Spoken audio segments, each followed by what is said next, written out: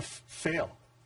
No one knew you were doing this work in a robust way. So what we have here, according to your report, your consultation, which you then have a report from, suggests that everyone was happy to pay more, do with less. I'll tell you, Teresa Reid, who lives down the street from you and is a constituent of mine, phoned me and said, Mr. Doer, we have to do something. I can't live with this. I would like you to meet her. I would like you to meet the people who are directly affected. Because what I'm getting here is we have a report, your consultation report, sir, says here that all great quotes about how wonderful this would be if we just had everyone else do with less, if we paid more, and this would all be great. Did you have no negative comments in your consultations about some of these things? And if so, I would like to know all of the data, and could you please present that data to this committee? Because what I have in this consultation report is not capturing what certainly we're all hearing in our writings. I said, can you please, and I'm just asking you a very specific question, yes or no would be nice. Will you submit the data from all of your consultations to this committee so people can look at it? Yes or no? I think we have provided a summary of the data that we collected. No? Is that no or yes? We have provided enough analysis so no. Okay. on the. That's unfortunate because I think you should be providing all the data to this committee. I'm asking you formally, sir, to do that. I want to go on to another question, sir.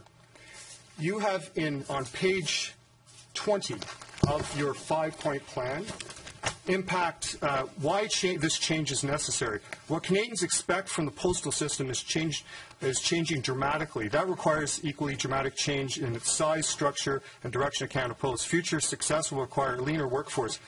How many vice presidents do you have in your organization, sir? We have a total of 22. Between it's not 23? Group presidents and yes. vice presidents. Yes. Will there be any changes there?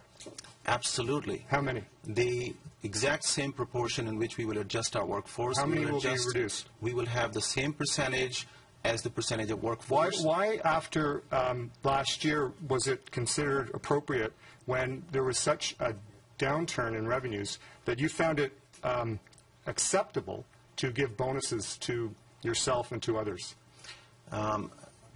We do not have a bonus plan that is driven by an entitlement of Did you receive a bonus last year, yes or no? My information is all publicly available. So did you or not? This is a very simple question. My information is publicly available. Did you receive a bonus last year? My information is publicly available. Sir. It was 33% of your salary. I can tell you, sir, Teresa Reid is on a fixed income. She does not receive extra. She's barely getting by.